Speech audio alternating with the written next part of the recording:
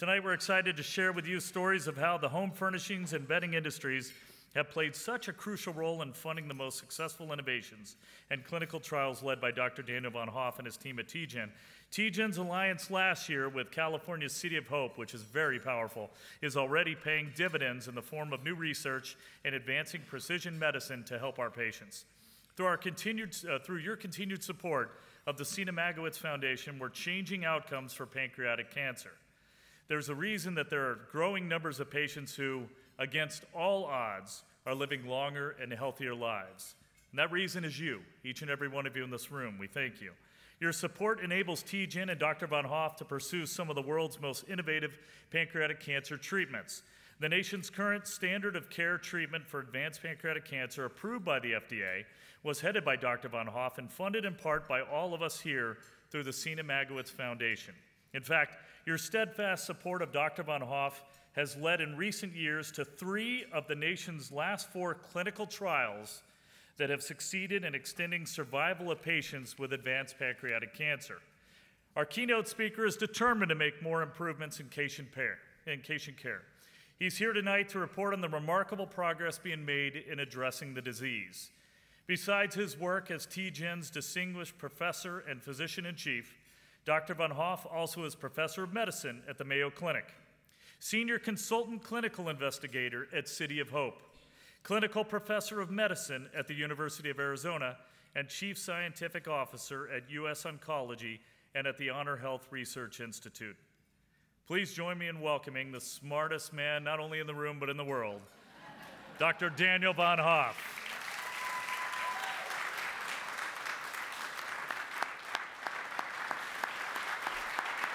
Derek. Thank you.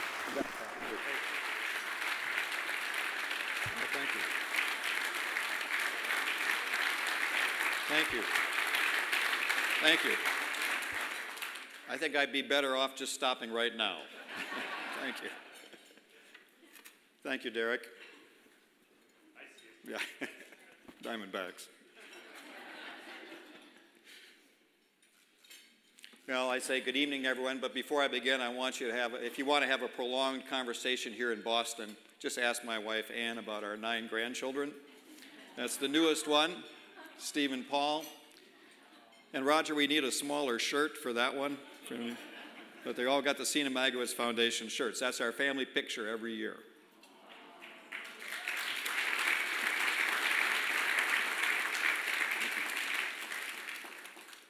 Well, everyone tonight here has the same mission, to cure pancreatic cancer. And we can do it by new therapies for those who have it, by early detection, and eventually, hopefully, prevention. But our memories this weekend run deep. We lost Phil Zabliskie, and Kathy, we are so glad to have you here. We know how hard it is. Maybe we don't know, but thank you for being here.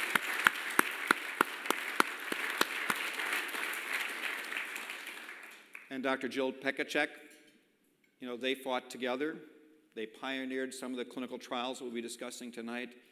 So let's celebrate their courage tonight.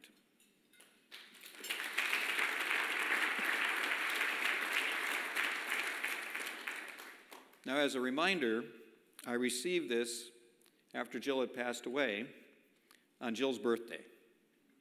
And she says, this is my new address, heaven. I'm not sure who sent that, but I wouldn't put it past Jill to have sent it from that location. For I know the plans I have, you declared the Lord, plans to prosper you and not to harm you, plans to give you hope and a future. And I promised that I would say that verse tonight. And at a prior Seena Magowitz Golf Classic in Arizona, because we feel the weight of the things that need to be done, there was a daughter of someone here in the audience, of a very special man, and she came up. She's an intensive care unit nurse, a big pediatric, and she said, please keep my daddy alive. He's the only daddy I have. And some of you might recognize him, maybe not in the hospital bed, but off to the right. Is that 35 years of marriage? 39 years of age. So, congratulations.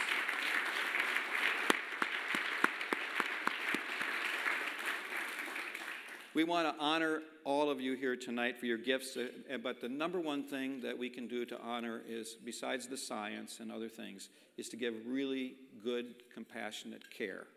That comes first, no matter what. And we emphasize a lot of the science, but that compassionate care, I think everybody realizes, means the most. So your support makes that happen. We're here tonight to work together to give others a hope in the future. And I think Derek and Mark, we have a hell of a highly motivated team here, no question about it. We got a lot of pictures from the past, a lot of incredible contributions from so many, even with wearing funny pants. And it takes a crazy amount of work to put this on. And I just want to thank Roger, Liz, and so many for putting this on. So round of applause, please.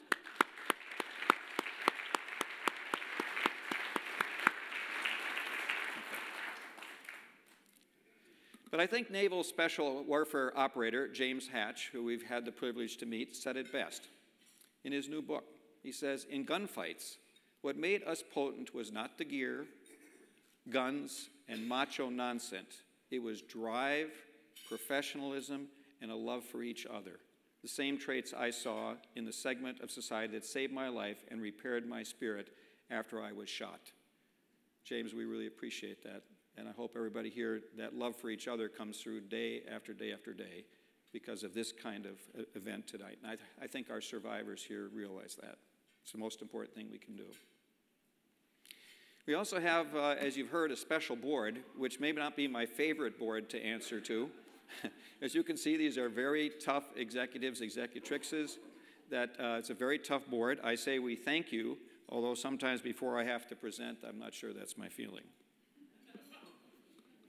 Now, what I'll be presenting tonight is a team effort.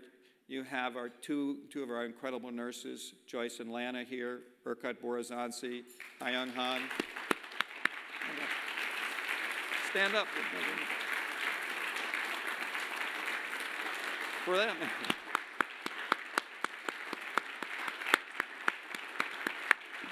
Oh, no.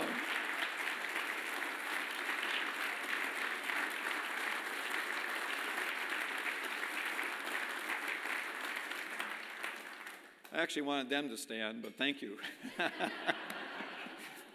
Well, I have 4 take-home messages tonight, and it won't be long. Number one is we are making progress for patients with stage 4 pancreatic cancer. You know, the latest statistics are actually 2000 to 2015, and they don't, by any means, reflect some of the advances. It's better than that. And this year, we're going to be working very hard with your support to make cold pancreas cancer hot again. You'll hear briefly about that. Point number 2, if you always have chemotherapy after your surgery, it makes an incredible increase in survival. Point number 3, there are now some subsets of patients with pancreas cancer you can do by genetic profiling that can live a very long time because they have special mutations and very, very high response rates to simple therapy, even taking things by mouth. And number 4, there are some very promising results in early detection, maybe even catch it 8 years ahead of time. So the first message, what's our progress against stage 4 disease? By using the dollars that people in this room generate, we are able to obtain pilot data with 10 to 25 patients. We want to see if something gives a response, and that means a shrinkage. And on the bottom there for you, I showed you shrinkage. Kind of hard to see, I guess, but that's all tumor in the liver. And here it goes away after therapy. And that's what we mean by tumor shrinkage, the tumor going away. We actually use that pilot information to apply for major grants from the National Cancer Institute, from Pharma, and Stand Up to Cancer. And by our latest estimates, what the dollars generated here has leveraged about $172 million against the disease. It's really quite dramatic. You have to be successful getting the grants. You can't do it without pilot information. And what I mean by response here is that if you can shrink the tumor, you can improve patient survival. This is where we currently are for driving to 100%. And I show everything from the very early days and the Seena 1, and we say Seena 1, Seena 2, Seena 3, mattress firms, Seena 4, got a Seena 5. And this is the major response rate, in other words, shrinkage of the tumor. And you can see here the latest regimen we have is 86% of patients' tumors shrinking. So we have something really substantial to build on, because if you look at the back,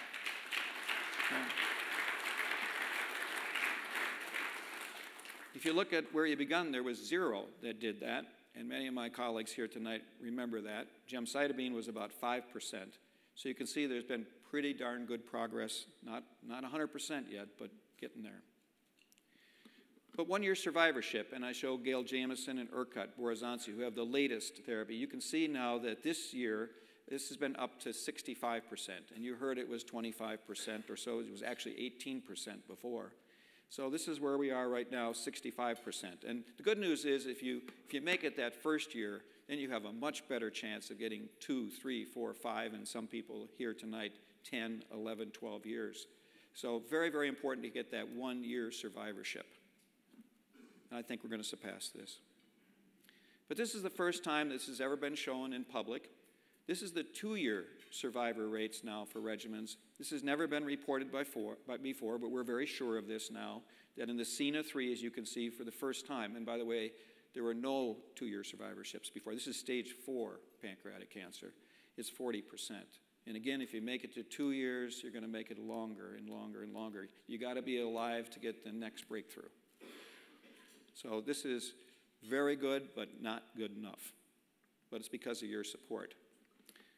But there's also other news for patients with advanced stage 4 pancreas cancer. And actually, over at table 13 are some of the doctors who are responsible for this, and we thank them. 45% improvement in average survival, even if a person progresses on one of these regimens. 45% improvement. What this proved is that even if the first thing does not work, you can actually have something that works at the 2nd, 3rd, 4th regimen. And there are many other agents in the wings we don't have time to go through tonight. So we have lots of options if the first therapy doesn't help or helps for a while. So take-home message number 1, we have progress, thanks to you, against stage 4 pancreatic cancer. We need to build on that progress to increase the response rate to 100%. That's what we're after. Our strategy to try to do that, and this is really the big topic for tonight and where we're asking for the help, is making cold pancreas cancer hot again. Every person's immune system in here, even with pancreas cancer, is actually normal. We're trying to coax the person's immune system now into recognizing that pancreas cancer, which has been growing about 25 years already. People don't realize it takes about 25 years to show itself. It's a foreign invader, but actually it's figured out ways to evade our own immune system. And for some reason, it says, don't penetrate us and don't destroy us. This is, of course, the new field of immuno-oncology. Everyone walks in and said, I want what Jimmy Carter got. Okay? And that are these agents that take out, it's an antibody that takes out these signals, these do not eat me signals. And there's no question it works very well in many tumor types.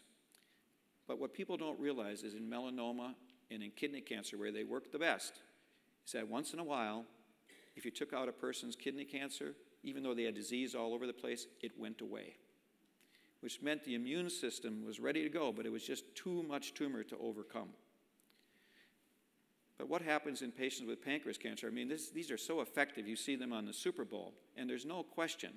These antibodies to the do not eat me molecules, and there are many in development, they work against melanoma and lung cancer and Hodgkin's disease, 100% response rate in Hodgkin's disease, cervix cancer, stomach cancer, bladder cancer, anywhere between 16 and 100% of the time, but it's never been a response in a person with pancreas cancer. Hundreds of patients tried. Never. Why? Because in these tumors, there are no killer T cells. Now, I'm not sure this is exactly what the cell looks like, but when a virus comes and infects our cells, the killer T cells goes and kills it. Cancer cells, it will kill. If it's bacteria infection, it'll kill. And the killer T cells terminate cancer cells. This is a real picture of a killer T cell putting tentacles into this pancreas cancer, actually, tumor cells. And these killer T cells can kill 50,000 cells. Pancreas cancer, 50,000 in a day. It goes in, injects, injects. So we got to have these killer T cells into the pancreas cancer. It's like a Boston police officer keeping them out. We just don't know why. We don't know why. These killer T cells, of course, if they're in a tumor, I can tell you that other tumor types where these do not eat me work, these tumors are hot. They're inflamed. They already got an infection like going. Killer T cells actually see it and they destroy. But pancreas cancer is cold and it's actually ignored.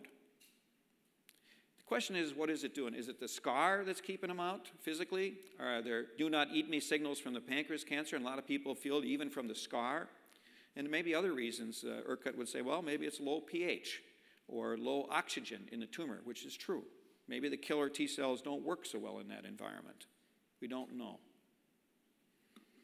We're trying to traffic. We call it trafficking. That's why we put the Boston cop in there. Those killer T cells of the patient's tumor. And Urquhart has the great start on this. He's put together the Tejan Grand Slam, baseball theme, of course, the Tejan Triple, and high doses of vitamin D and nivolumab, using chemotherapy to decrease the scar, maybe destroy the cancer, sensitize it, and he's got that 86% response rate. And we're expanding that number of patients. We just got good news that we can do another 10 patients. Number two, maybe we could try to inject things directly into the tumor. Intratumor vaccination, it's called, to make tumors hot again. And we have two leads. One is put a foreign piece of DNA in there so the body recognizes it, or even take a virus that's been somewhat paralyzed. And even though the injection is at one site, I'll show you the miracle that occurs in our animal models. This is work from the Stanford team, and Dr. Kreid brings back there. You can see here in this model that you can inject this virus into this tumor, and believe it or not, this one goes away, and there's 100% survival. 100%. That's not been seen before. It's training those killer T cells to not only see what's in one site, but others.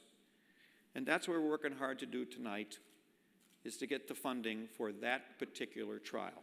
We're very excited about that trial. Now, as you know, we have other studies that we're going. We call this the final assault.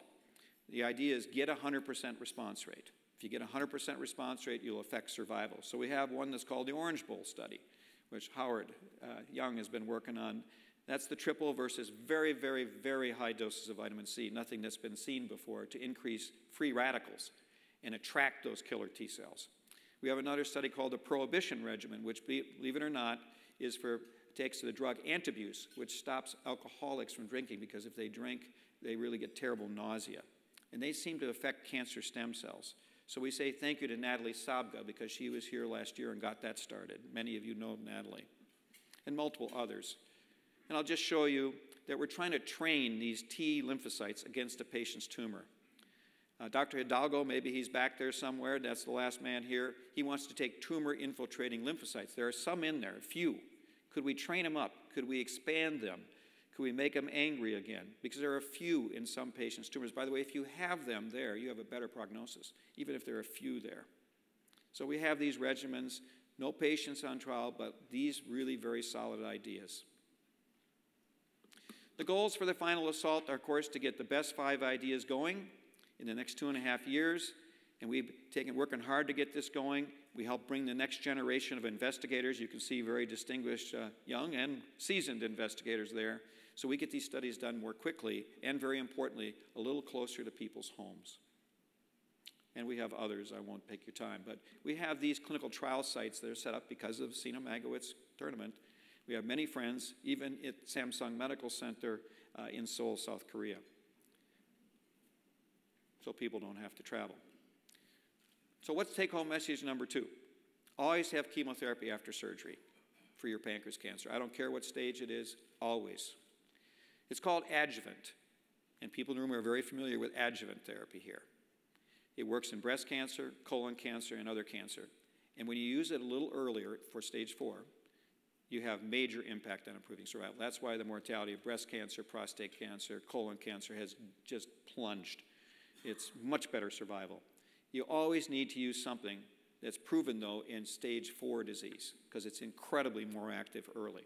And I just want to share this with you. This is a study, 493 operable patients. They all had operations when they walked in and said, we can operate on you. Some of them had positive margins. Many had lymph nodes. But they got the modified FOLFIRINOX, which is a very common regimen, versus gemcitabine. And I just want to point out the bottom line. The overall survival is, let's see if we can get what I want to, the overall survival here is 54 months versus 35. You say, well, that's pretty good, but here's the interesting part. If you live the 4 years, you're very unlikely to ever have a recurrence. Very, very, very unlikely. So these patients probably are really cured, and that's why getting regimens very active against stage 4 can have a gigantic impact. The interesting question is, who funded this? Were there any governments funding it? No. It was Writing to Cure Pancreas Cancer across Canada and Unicancer. And I put Roger's picture in here because the real thing that's made a difference against this disease, because that's a gigantic stride, is philanthropy. And that's where you're the leaders. You started it. And as a matter of fact, we can't wait because the Seena 1, the nab-paclitaxel and gemcitabine, is in a huge clinical trial. It's finished, run by Dr. Margaret Tempero at UCSF. Is a gigantic study, 1,000 patients. We just can't wait to see what impact that has. Because if you get that kind of survival, then you're going to get cures. Take-home message number 2, always have chemotherapy. Tell your friends after surgery to prevent or greatly prolong. Even if the tumor is borderline resectable or inoperable, get on a protocol so you can get that therapy to shrink it down. It's going to have a major impact on survival. And we have to have things that work in stage 4 patients. What's take-home message number 3? You might recognize somebody in here. Gail. There are subsets of patients with pancreas cancer who can have dramatic and long-lasting. People are not the same. We have folks here tonight, but you have to have your normal cells, which we call germline. So that's the genetics lesson tonight. Your normal cells, sperm and egg, germline. And your pancreas cancer is biopsy and molecularly profiled. Now, just to show you this, patients whose tumors have BRCA, BRCA mutations, or PALB2, yes, people will get, they'll get breast cancer, ovarian cancer, pancreas cancer, stomach cancer, prostate cancer. It's about 5%, but that's 2,300 patients a year with pancreas cancer. So if either they're germline, they're born with it, or they're somatic, when the tumor grows these things, develop these in cells, these mutations have spectacular responses to oral drugs, PARP inhibitors, platinum, that's IV, mitomycin C. There are people in the audience tonight who are great examples of this. And patients whose tumor have mismatch repair, yes, there will be about 1% of people who will respond like Jimmy Carter did. These patients have mismatch repair. They have repair problems, and that attracts the killer T cells. So that's the clue. So if we can make these tumors hot again, you can do it by having genetics, where you respond, or we hope some other ways. I want to show you we're constantly looking for these things because people can become resistant to the PARP inhibitors. And just to show you where we look, this is the Caribbean sea squirt. There's a new agent from that purple organism. That's why we did it. Lurbinectedin. So we're going to have the first clinical trial for patients with BRCA1, BRCA2, PALB2, which begins in September. We're very proud to be able to get this first in person. Take-home message number 4. There's some promising results in early detection, which is now called cancer interception. Wrong sport, Derek. But this is results from Dr. Borazanski's team, and Urquhart's done a great job with your support getting this wonderful, really resource available. He has looked at 183 individuals, and they've come in because maybe family history of some cancer. 183 individuals, he classified 53% as high risk, maybe 2 first-degree relatives with pancreas cancer, for example. And in those folks, he found 1 person with pancreas cancer, but look what else happened. He found people with melanoma, thyroid cancer, ovarian cancer, colon cancer, breast cancer, 14% of people, perfectly healthy, walking in off the street. They had an early cancer. So you're going to see these early detection programs really proliferate. And it's family history, it's BRCA, it's genetics, and it's taken a good history. But think of the impact on that. 14% of people who walked in. Urquhart, you've done a great job doing this.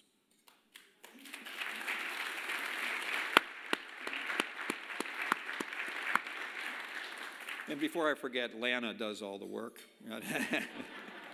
Not true, but they both do. Lana.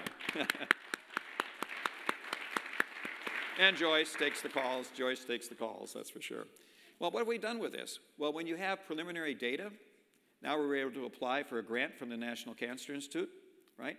It's an $8 million grant, and we put all these centers together. And we now have, we're part of 8 throughout the United States. There's 8 other centers, and we're looking for early markers. By putting 8 together, if a hot lead comes as an early detection method, we can test it immediately in all those institutions. Now, I want to show you, this is the group that's been put together. We've met first in Arizona. Thought it was the best place. But here are the promising things in early detection. Just be another couple minutes. Number 1, we're walking in tonight. Somebody said my blood sugar is now abnormal. That's the number 1 thing you can watch for.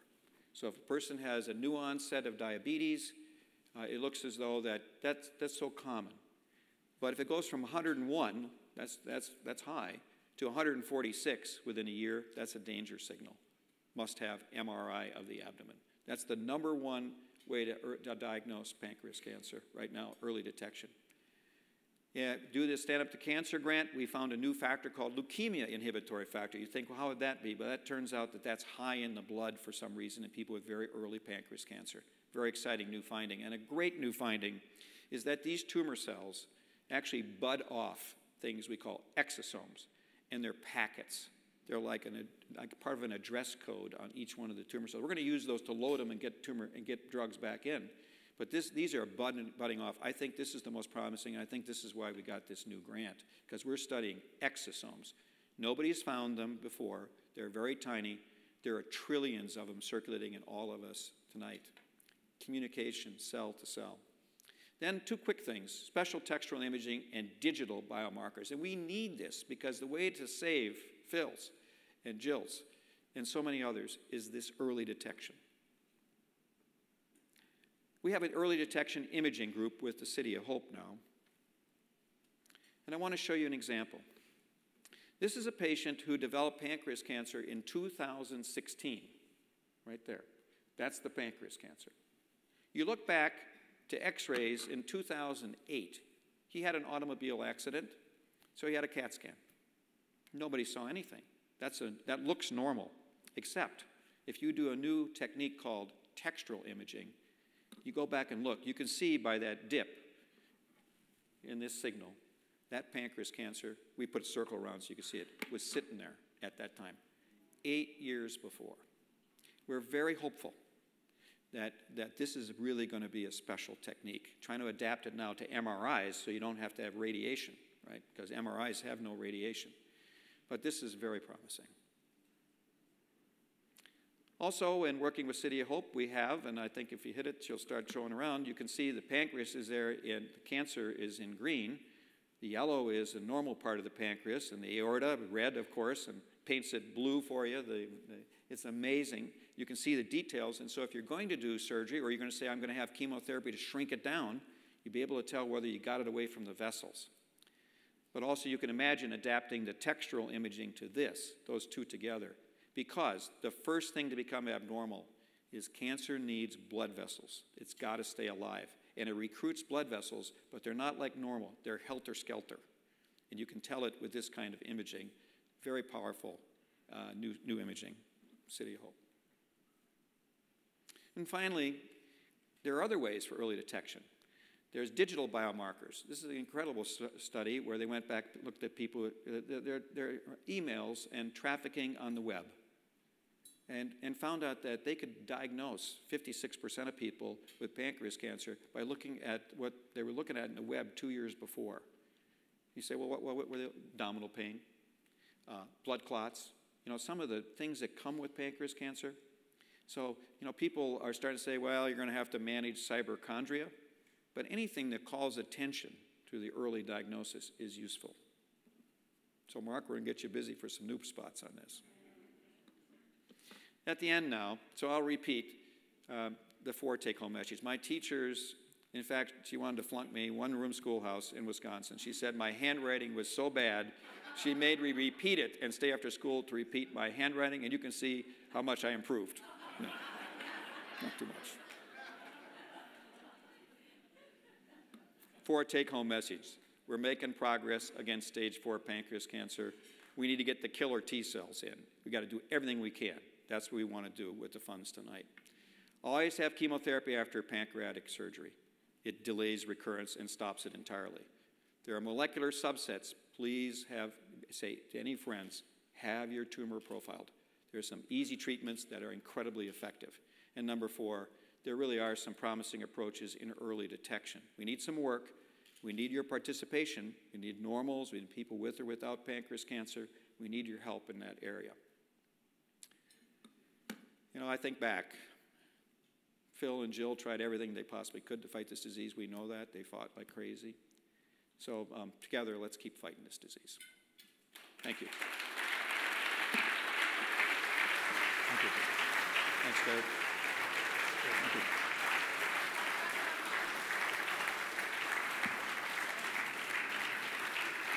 Thank you.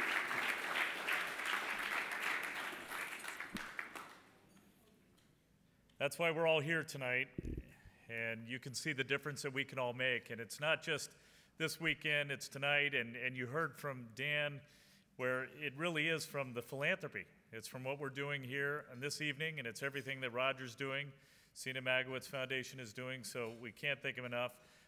With handwriting like that, he was destined to be a doctor. We know that. I thought it was great, too, that we saw a couple of photos of Gail. Any of you that have worked with her, that have been cared by her, you know that she is the most wonderful person in the world. So let's hear it for Gail.